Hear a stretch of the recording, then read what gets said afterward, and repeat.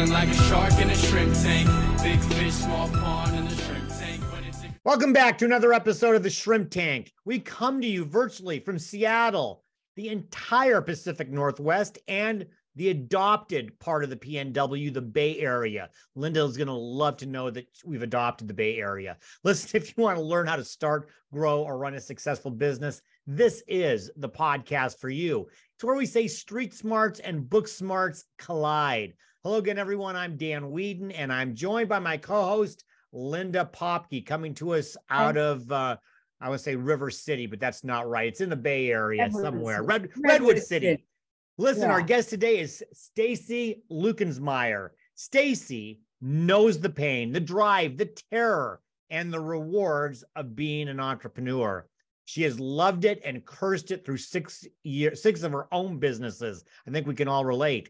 And she's worked with well over 1,000 other entrepreneurs to help them survive the challenges of starting and running a company. Stacy is an EOS implementer by day, helping leadership teams get more of what they really want from their businesses. We're going to find out if they know what they want from their businesses. Stay tuned for that. And by night, with wild abandon and 100% commitment, she sleeps. I love that. Stacy, welcome. We will be with you in just a minute. Everyone, you can find us wherever you get your podcasts. We're on iHeartRadio, Apple Podcasts, Google Podcasts, Spotify, SoundCloud, Stitcher, YouTube. Linda, what are we? We are ubiquitous. We are. We come to you from about a dozen cities, including the mothership in Atlanta. Now, listen, before we bring on Stacy, Linda, you're coming off the disabled list. I haven't seen you in forever. Yes. Welcome back. Thank you. I'm doing so much better now.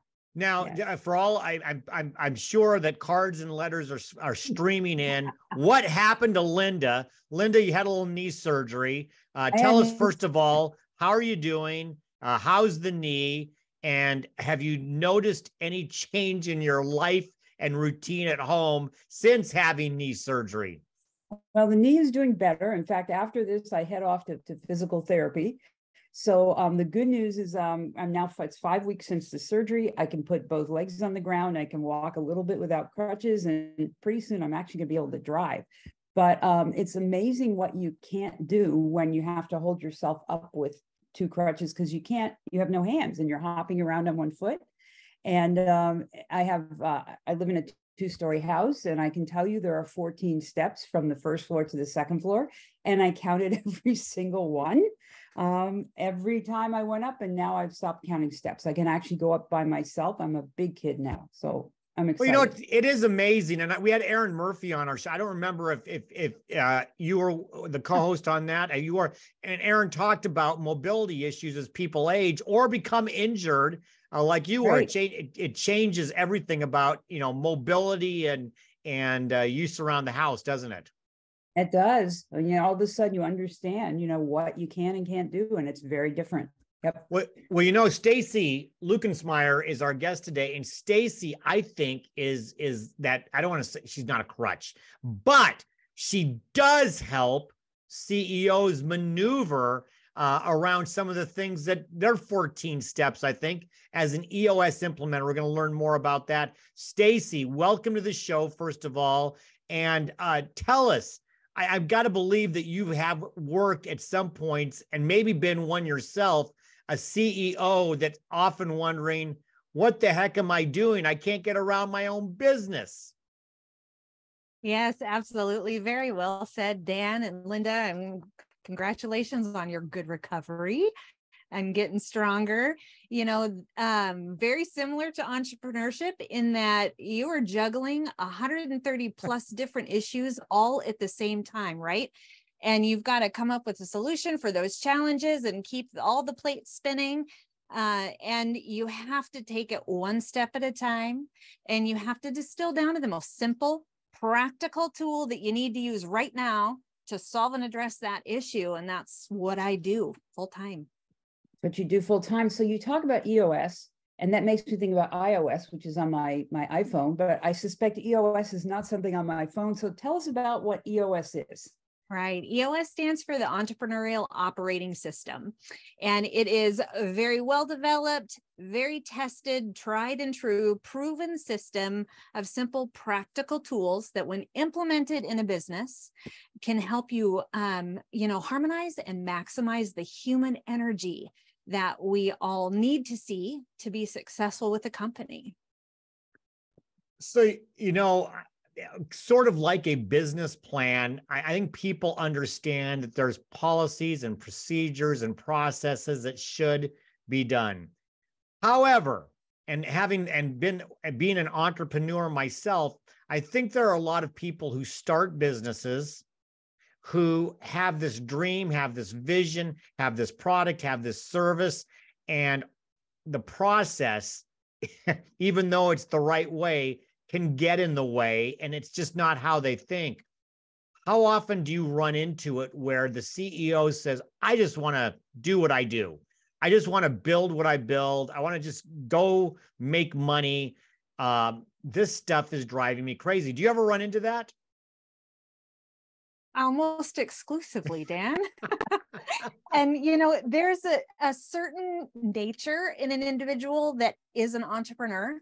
And when, you're willing to take the risks, come up with the ideas and start a company, most of the time that those propensities are at odds with, let's create systems, let's create structure, let's create processes. And those are typically the words that make a true at the heart entrepreneur want to lay their head on the table and snore, right? So getting the company going, rolling, starting when it's exciting and ramping it up. The visionary typically has a lot of energy and enjoys those aspects of it. But at some point, you can't drive the business forward without additional tools. And so at that point, there's a little frustration. And where did they turn? What did they do next? Typically, that's where an implementer needs to come in. So Stacy, you've worked with a lot of entrepreneurs. You've had your own businesses. You've worked with entrepreneurs through this. What would you say is kind of the most common situation that you run into? Obviously, it's got to do with processes and implementation, but where is it that entrepreneurs tend to get stuck? And is there anything you can tell us about how an entrepreneur can avoid getting stuck, or is that something you just have to fight through? Yeah, it's a little bit of both. One of our very first concepts that we talk about when we begin working with a new client is the concept of hitting the ceiling. So any business, you're moving along, you're growing, things are working well, and then all of a sudden, you're hitting a ceiling, and you're going to hit that ceiling in one of three different ways. You can hit that ceiling at an individual level. You can hit that ceiling at a department level, and you can hit the ceiling at an organizational level too. So at any given moment, there's probably somebody in your company that's hitting a ceiling, their department or the whole company. And how you address and break through that is really going to determine how well you do it the next time and the next time and the next time. Because breaking through that once is just the beginning, right? There will be another ceiling that keeps coming at you. So some of the early ones, often for the CEO or the owner of the company, you feel like maybe you're losing a little control. You don't know what all the parts and pieces that are happening, and there's stuff going on in your company you're not fully aware of. And that can be really disconcerting for someone who created this from the ground up. So there can be a sense of panic that goes with that. Often grasping at what we call grabbing the vine, holding on to all the vines, trying to get control, when in reality, what you really need to do is learn to replicate yourself in the business, begin to let go of some of those vines and start to trust a growth process. That means you no longer have to hold on to every little piece. You start to bring in the people who know more than you do. And it's a complete shift at that point to where you're going to grow. So Stacy, it feels to me like there's probably a floor at where you start working with people. So, I'm a solo practitioner. Linda's a solo practitioner. We don't have employees. We truly actually don't have a ton of moving parts, although sometimes it probably feels like it. But I got to believe that you are starting to deal with people who have now grown past that, or are growing into a situation where maybe they're hitting, $1 million in revenue. Maybe they're starting to get 10, 12 employees. They're actually getting departments, things like that. Where is kind of that base size level where, okay, bringing in somebody like you starts to make sense? Right. Great question. We typically prefer to work with companies that are between 10 to 250 employees, Okay. not because smaller than 10 can't benefit from the tools, but much smaller than 10, like a solopreneur, your things function differently, and you probably have a little more capacity to learn those tools and implement those on your own. And that's encouraged. I do talks and workshops sharing some of those tools for people who want to self-implement. But when you've got 10 or more employees, you have a lot happening. And becoming an expert in EOS is probably not something you want to add to your plate. So it's the ideal time to bring in an implementer who knows exactly what they're doing and is experienced in helping facilitate the conversations that need to happen with the leadership team, educate, train you on those tools, help you decide when to implement what, at what steps, and how to execute on that. It's much easier at that point to bring in that expertise. So quick question before we go to break. So do you find that you kind of have, I guess I call it a repeat offender, where you've worked with someone, you've kind of got them set up, they go to the next company and they go, oops, I'm doing the same thing again. Is this kind of a habit, or once I've been trained in EOS, am I more likely to be able to do it on my own the next time? It really depends. The visionary, the person who's not really in love with structure and systems, it's going to be always more challenging for them to maintain the tools if they don't have a counterbalance within any company that they have a run. So we call this a visionary and an integrator, a VI duo, if you will. The integrator is going to be that person that's more process oriented. And so, a full implementation takes on average about 2 years for a company. And through that time frame, we want to work towards having a visionary and an integrator, so that balance between the two and the positive tension between the two will really help maintain all the work that they just did to make sure EOS is the lifeblood and throughout the entire company. So there's EOS and then there's Stacy. We heard in your bio, you've had 6 businesses of your own, and we could maybe talk about that during the podcast about size and all of that, how big they've been and all of that. But I've got to believe that you've got stories to bring to your CEO clients. You got stories to bring to the table and to share, maybe of some of your own failures and resilience and all of that. How has your experience as a business owner, as an entrepreneur, helped you in what you're doing today, and how does it help your clients? It's pretty key. Being an entrepreneur can be a really lonely world. And the complexity that you're handling on a day-to-day basis, being vulnerable enough to talk to somebody about the realities that you're facing, it's probably the last thing that any great entrepreneur wants to do, but it's one of the most important things. And to know that you're talking to somebody who's been there, who's had those really difficult experiences, who gets it, just changes the nature of the conversation, the willingness to be open. I'm pretty proud of the things that I have screwed up. I like that. Yeah.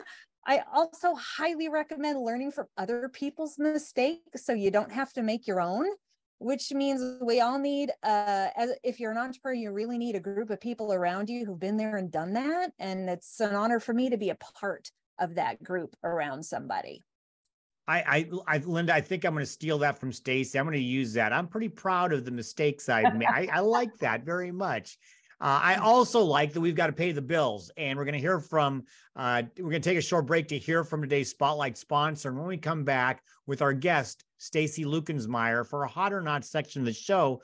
We're going to talk about business plans, but maybe in a little bit of a different light. Don't walk away. We will be right back with more of the Shrimp Tank. Does this sound like you?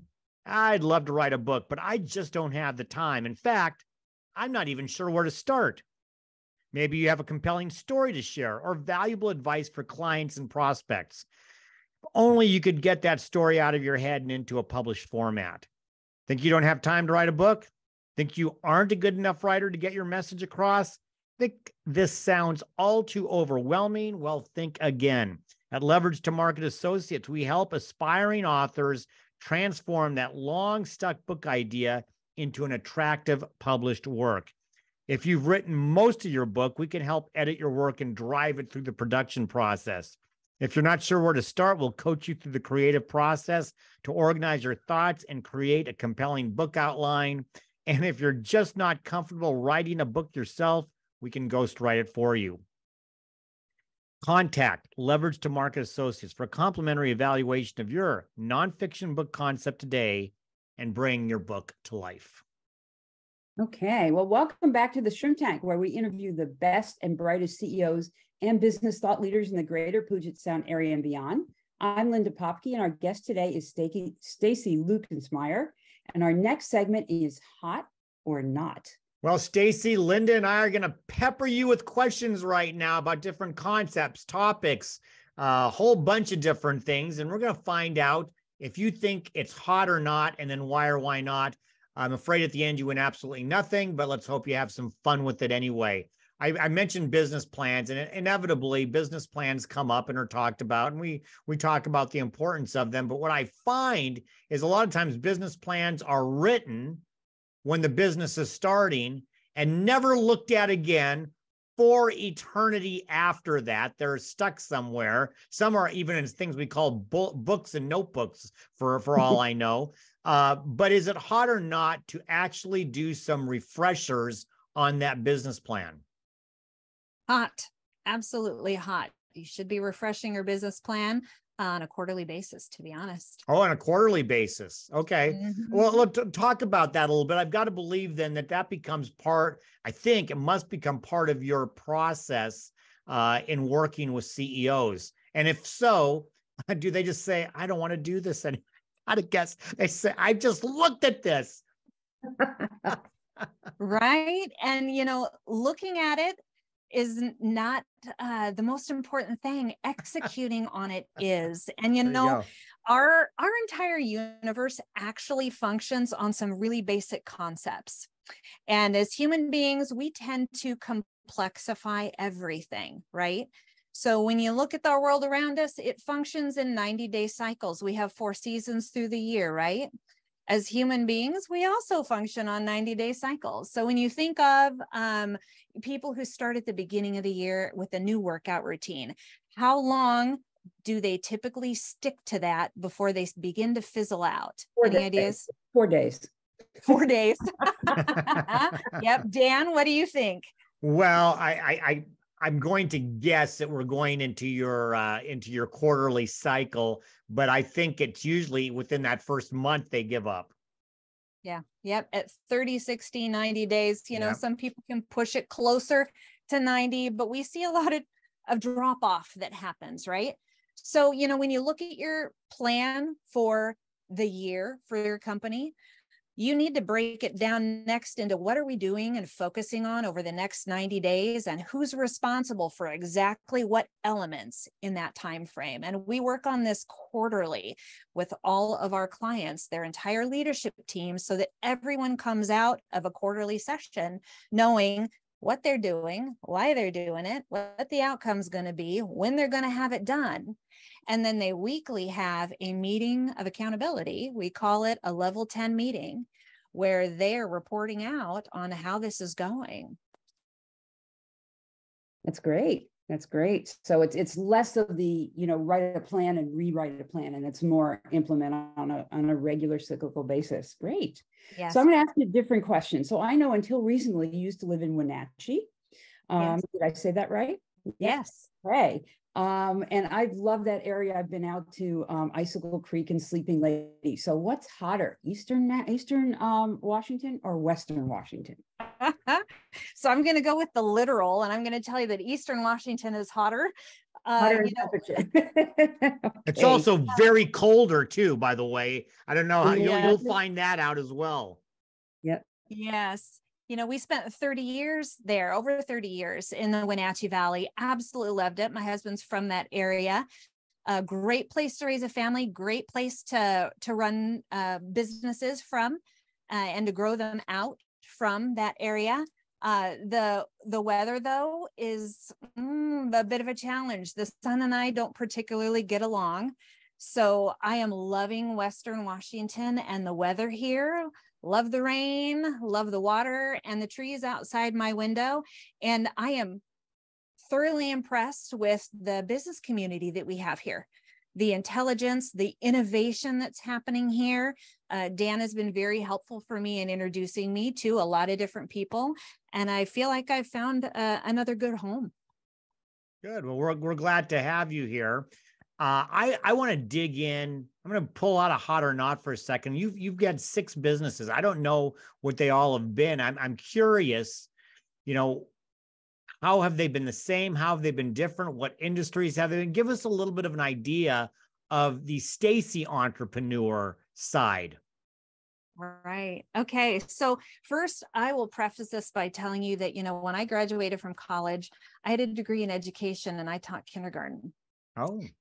And so, entrepreneurship was not my thing, not an interest. I'd never taken a single business class. I had no clue what I was doing when I started my first company.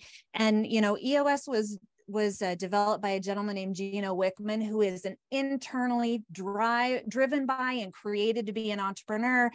And I kind of had to become one out of what I call honest to goodness desperation. So my husband has a long-term illness and he got very sick shortly after we got married. So I started my first business and had to figure it out little bits by little bits. I was pretty good at managing finances. And so I started a bookkeeping company because it was something that I knew I could do and that I could do well. And I did. Grew that quite a bit, doubled revenue in that company for 10 years straight before I sold that.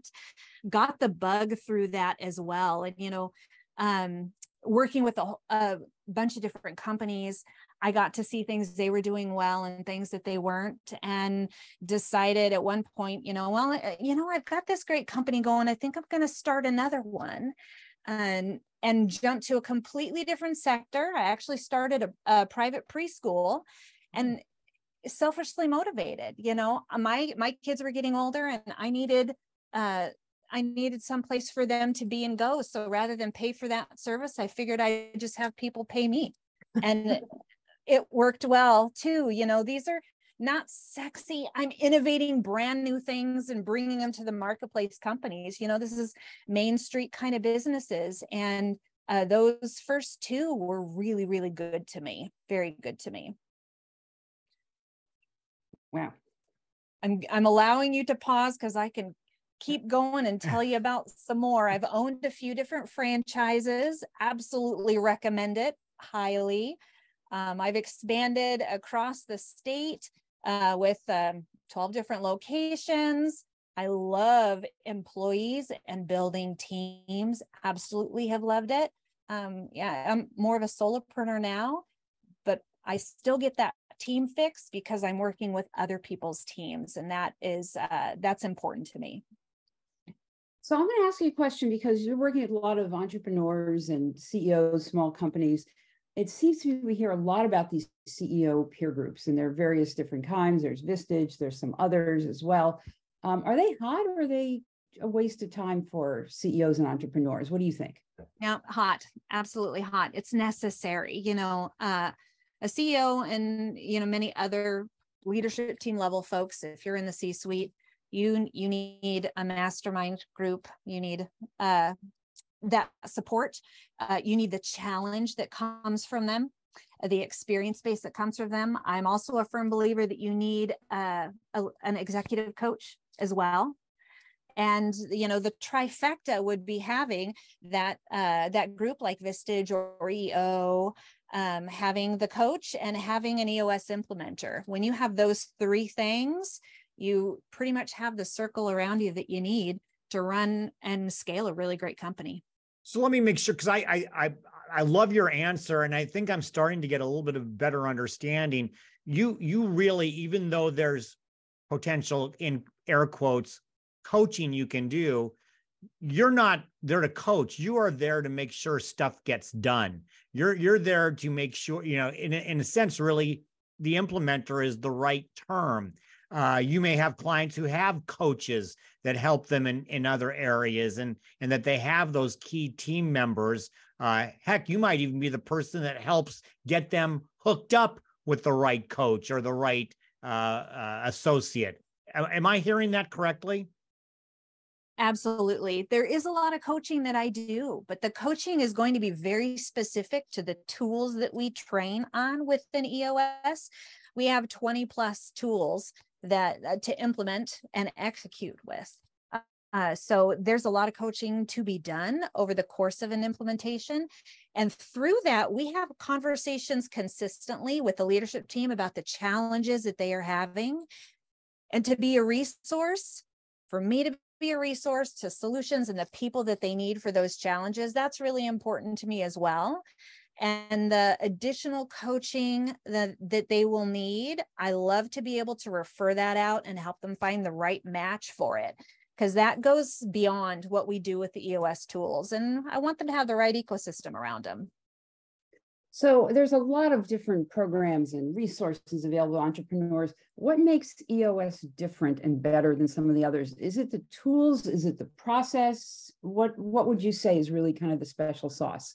The combination of this, there are well over 100,000 companies that are running on EOS working with an implementer. There are many, many others that are self-implementing, right? This has been around for a long time. And tried and true, of course, is beneficial, but most importantly, simplified. It is, I mentioned the complexity bias earlier. Yeah. So it is not in our nature to simplify what we do and to find the root cause of an issue. We'll sit and talk about an issue for hours with people, right?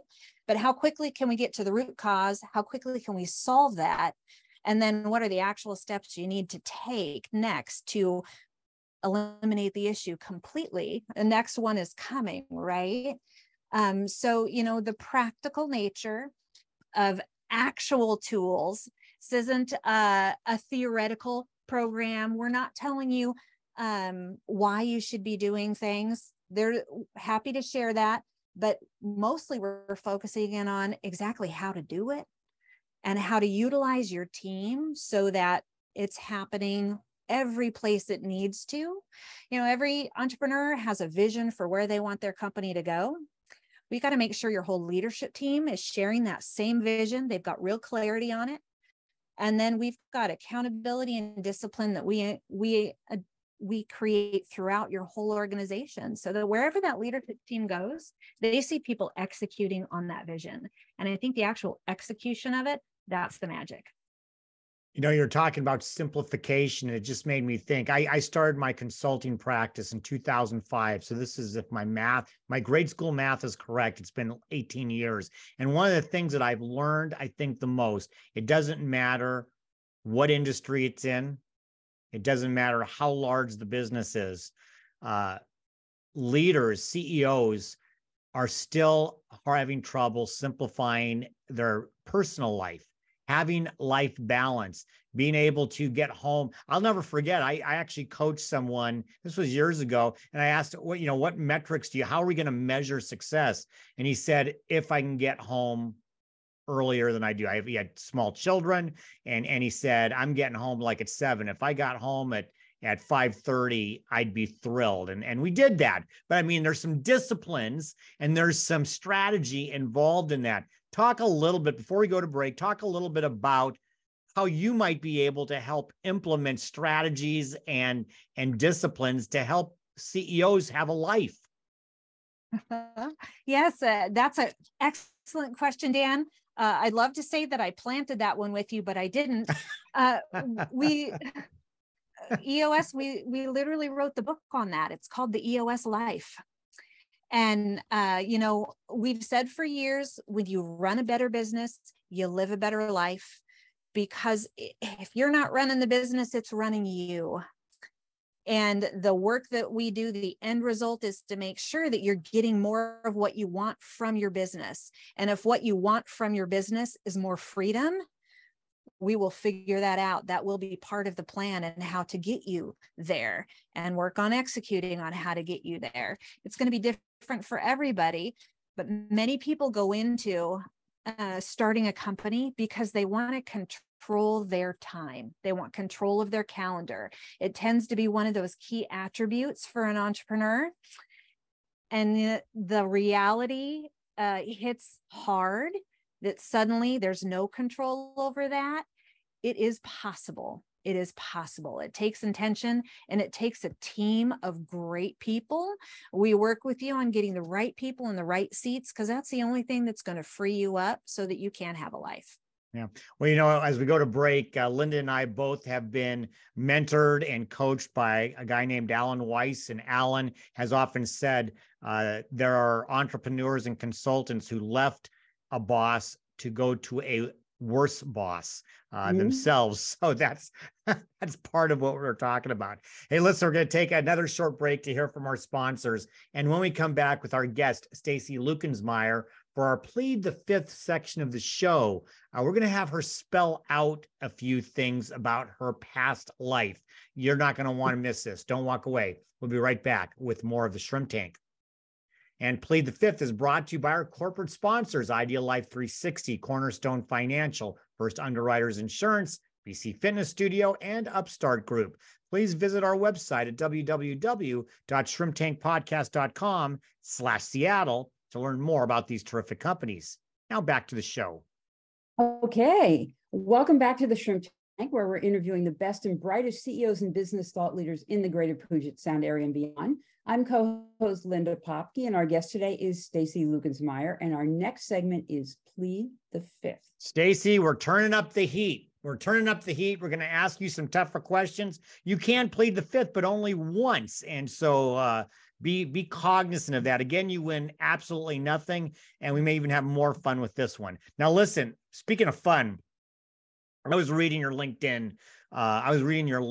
Profile, and it had one of the funnest, coolest things I ever heard. It said that you won the 4th grade spelling bee. I don't know what grade school that was at, but you were the 4th grade spelling bee champion. And I'm wondering, what was your toughest word to spell to win that 4th grade spelling bee championship? Okay, Dan, this is a really great story, because I won, but I should not have won, because in reality, I didn't spell the word right. Oh, no. What? I know, right? Yeah. Okay, Yep. We got to hear this story. No one has ever asked me the true story here. I rarely to tell it. The word was judge. That was the word on which I won. And I misspelled it. My opponent misspelled it. And then the principal of the school allowed me to spell it again. And I don't even think I got it right the 3rd time. And I was 9. Come on, right? But I'll never forget my teacher who told me afterwards, and that I had still gotten it wrong. And that it was hard to hear at the time, but I love that. I love that. I would have gone forward bragging about winning on this word when so many other kids in that audience knew that I'd gotten it wrong. And it taught me some humility right out of the gate. But I love putting that in my bio, because it makes people laugh. People connect with that. They remember a win in their childhood. Mine's just a little bit more complicated win. Well, we won't judge you for that. Ooh. Thank you. Nice. Well played. But notice she didn't go back in 5th grade. Somebody else went into 5th grade and was a spelling champion. She said, I'm taking the win and leaving. Okay. So you talked about having 6 companies. So, and you know, you've had some, yeah, I love the way you said that you know, appreciate all your failures. You've learned from what things that didn't go right. What advice would you give to, you know, not the 9-year-old Stacy, maybe the 18 or 20-year-old Stacy before all those companies happened? If you could go back and talk to her today, what would you tell her? Linda, you've asked a really deep question, you know. um just try it. It almost doesn't matter what it is, you know. We at 18, 20, we make so many plans for the future, right? And if somebody tells you, you know, it's never going to look like you think it's going to look, I think that's actually irrelevant advice. Who cares? There's no way you could possibly know what's coming next, right? But say yes to every opportunity that drops right in front of you and give it a shot. Give it everything you've got, whether it lands well or whether it lands poorly. You've grown, and you never know what consecutive doors are going to open just because you said yes to opening this other one. That's been really valuable for me. All right, Stacy, I am going to make you start your 7th business, but you've got to do it. You've got to do it based on a hobby. I want to know what the new business based on your hobby is. Dan, the hardest thing for me to do is answer the "what are your hobbies" question. So I don't have any. Oh, come on. You've got to have a hobby. You've got to. Oh, I usually default and say, well, you know, my hobby is honestly working with other people to help them start businesses. So what do you have fun with? What tell Stacy, what do you enjoy doing other than sleeping? I know you're committed to sleeping. I saw that, but you've got to have something else for life balance that you enjoy. Yeah, you know, sleeping is my superpower. I will tell you, I get the most out of that. It's not like I have to sleep uberly long, but I make sure it's the best ever. I think that's it. You're going to go into some sort of a sleep thing. You're going to create something where you can literally take a 10-minute nap and come out refreshed. I can see Stacy and sleep going in there. Well, maybe it's to help us learn how to make sleep a superpower. You help other people. There you go. Sleep coaching. Maybe that's it, Dan. There you go. You put everybody to sleep and you're earning money. How hard can that be then? Brilliant. Love it. Okay. All right. I'm going to ask you something different now. If you could have dinner with anyone, dead or alive, a couple of people around a dinner table, who would it be and what are you going to ask them? Yeah. You know, my husband and I actually talk about this one a lot, and we've come up with some really brilliant names over the past, and I can tell you they're all escaping me right now. We had the best one 2 weeks ago. Wow, I'd really love to sit down with that person. You know, an actor, Bill Nye, British actor. I would love to sit down and include him at the dinner table. Absolutely. He's just played some really fascinating characters in a different way, and it is in so many ways completely opposite, I think, of who I am and how I live my life. And I want to know a little bit more about how he approaches the world in that. You know, you can always pick a historical figure.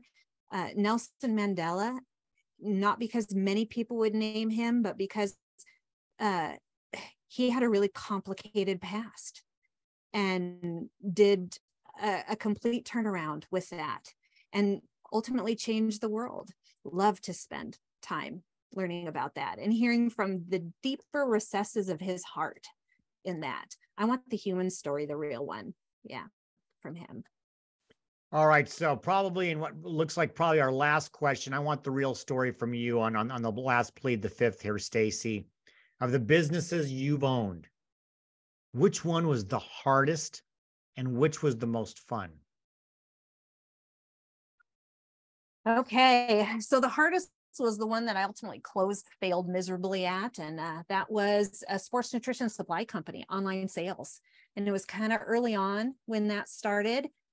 And as far as running a business, it was smooth. It was easy. How is this a problem? You know, create a great website, drive traffic. It was successful, but it was boring as all get out. And I did not know when I went into it that shipping and receiving was really all that it was. And that was not feeding my soul. And ultimately was going to be a disaster. And so my business attorney had wanted to buy it from me. I should have sold it to him, but I didn't. So I ended up closing that one down a little painfully, but it was the right decision. The most fun, gosh, that's hard. I honestly, 3 of the 6 are in the top running, but I will tell you the commonality between those 3. And in all of those, I was working directly with business people on improving things in their company and helping them make those long-term decisions. So I think that's probably more telling than exactly what business it was. Just working with other entrepreneurs. Love it. That's fantastic. Well, Stacy, this has been wonderful. Thank you so much for being our guest here on the Shrimp Tank. For listeners that want to get in touch with you, learn more about EOS, where do they go to get more information? You know, I am the only Stacy Luckensmeyer in the entire world. For better or worse, just Google me. You know, my last name has a C in it. It starts with Luck, Luck. And once you put that in, you'll probably see my LinkedIn profile on top. Send me a message through that. Love to connect and learn a little bit more about who the people are in your audience out there in the world. That's fantastic. Coming from the only Linda Popke in the world, I appreciate that. Okay, so to everyone, make sure you check out all of the replays on shrimptankpodcast.com/Seattle. I can't even talk. And wherever you get your podcasts, such as iHeart, Apple, Google, Spotify, Stitcher, SoundCloud, because damn, we are ubiquitous. I mean, it's hard for you to even spit them all out. I can't even get them all out there today. And make sure you follow us on our show's social media pages on YouTube, Facebook, and Instagram. Well, Linda, first of all, it's great to have you back. I hope that your knee continues to improve. We'll see you next month. Stacy, great to have you. I'm looking forward to seeing you soon in Rotary. We've got you invited into that, and hopefully you'll be joining us there soon. But thank you. It was a wonderful talking to you and learning so much about what you're doing. Everybody, do exactly what Linda said. The only Linda Popke in the world. Do what she said. And like us on Facebook, because that's where we live stream every Wednesday at 12 p.m. Pacific. Our next show will be Wednesday, May 17th. Our guest is a friend of mine named Kurt Meyer. And he's actually, we talked about franchising for a second. He's going to talk about franchising and veterans who are coming out of the military and opportunities that they have. My co-host for that show will be Monica Blackwood. In the meantime, be safe, be well, and be prosperous, because until next week, the shrimp is back in the tank. So long. I've been feeling like a shark in a shrimp tank. Big fish, small pond in the shrimp